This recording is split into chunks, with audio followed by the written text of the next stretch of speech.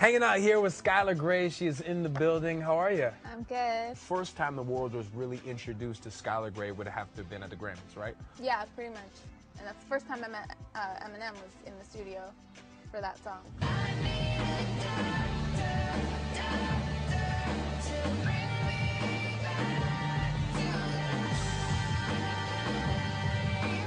You nervous meeting him? Yeah. I mean, who wouldn't be? I know, I'd be super rattled. I was totally intimidated. Especially when the idea you're going there and you're supposed to be able to write a hit. So you're going there thinking, like, I hope I can come up with something. Is that, do you feel any pressure? I actually went there prepared with the song because I knew that once I got there, I'd be too scared to actually come up with something on the spot. Nice. So then Dr. Dre hears it, like, this is perfect. Are you worried at all at that standpoint that you might not stay on the hook? Marshall actually said, no, we are not taking her voice off of the song. Really? That day in the studio. When we made it, so and you that were like, was it. Under the table, you're like, yes. Yeah, that was like, that's thank wicked. you. So you call him Marshall, you don't call him Eminem. Yeah, I call them both. I call them both. A little bit of both. So the song's a huge success, it goes out for the Grammys, and now you start getting your own project ready. What was the idea for the album? The album took a while to make, and I was still searching a little bit for what I wanted to sound like. As time went on, and I got happier, and I started making money, and music was going great. Everything became lighter hearted, you know, naturally, because everything I write reflects my life. So this song is a huge departure when you talk about, you know, being on the lighter side of things. Come on, let me ride. Yeah. How did this song come about? I just wanted to do something stupid and fun with Eminem.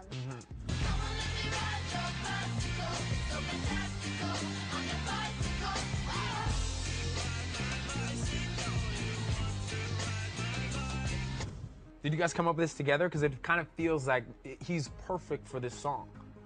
I was playing like pretty much everything that I had been working on. Every time I went to Detroit to work on something else, I'd be like, oh, by the way, here's what I'm working on now. You've been going to Detroit a lot? And, well, I did the Slaughterhouse stuff. That was pretty recent. But anyway, then he showed interest in executive producing my album. Which is amazing. It's incredible. What's it like to have someone like that overseeing your work? It's got to be... Oh, it's incredible. Because here's the thing, like, it gets really hard when you're making an album to keep perspective. You know, it's good to have somebody there that you can trust, like, helping you, giving you feedback, you know? How would you describe him in the studio?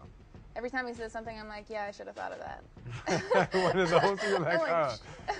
No, he's really smart and extremely talented, well-rounded musically. Not just rapper-wise, but, like, he mixes songs. Oh, really? Yeah, he's, like, real legit. That's crazy. Awesome. I didn't know that. This song is super sarcastic and has, what, is there a social commentary involved in this song? Yeah, so, the song is about sex.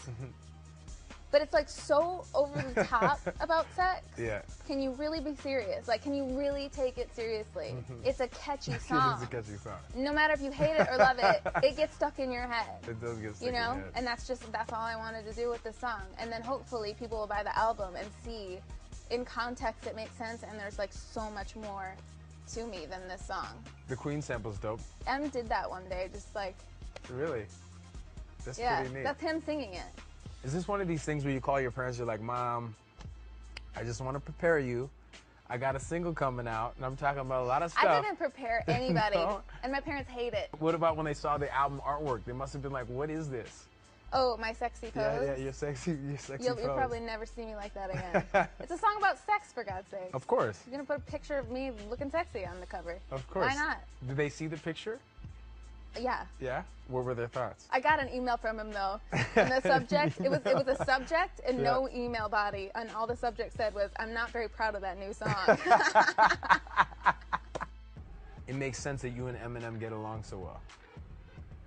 Do you relate to him at all? Do you find... I mean, yeah, I think probably that's why we work together. You guys, there's a lot of rumors about you guys. There's a lot of rumors about your chemistry, about your chemistry, because there's so much chemistry in the studio. No, it's all about the music, man. It's all about the music. All about the music. Are we gonna be replaying this interview a year from now, saying Am I gonna be sitting here saying, Skylar, you could have told me a year ago because you guys are gonna be in a relationship a year later? No, is that gonna happen? I swear. Anyway, that doesn't matter. You guys are making good music right now, right? That's what it is. That's all that matters. That's all that matters. That's what it's about for me. So when does the album come out? The album comes out in the spring. Yep. And it's called Don't Look Down. Yep. Are you excited? Are you a little nervous for it to come out? I'm really excited because I'm so proud of it. Like, this is the first time I feel like I'm putting out a body of work where I'm like, yes, I can't wait for everybody to hear this. I'm not nervous about it at all. I'm just excited. Because you put your heart and soul into it. Yeah. Good stuff. I look forward to hearing it. You have to come back when it comes out. Sounds good. Thank you very much. Thank you.